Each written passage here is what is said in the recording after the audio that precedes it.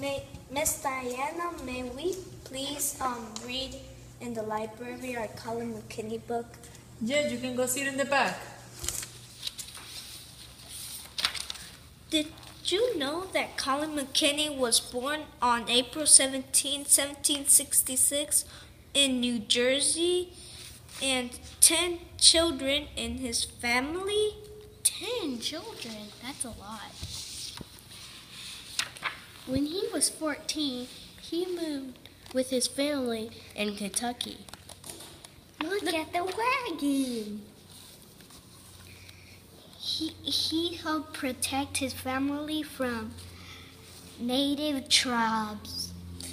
I bet Collin McKinney was brave.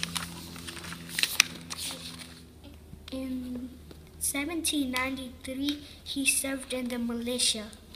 Christian and Osvaldo, can you ready for back to the classroom? Yes, ma'am. May I please keep reading? Yes, ma'am. Okay. Collin McKinney was married and he had 4 children, but 2 died, and his wife died too.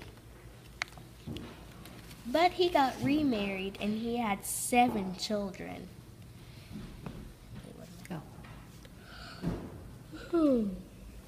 He was a magistrate.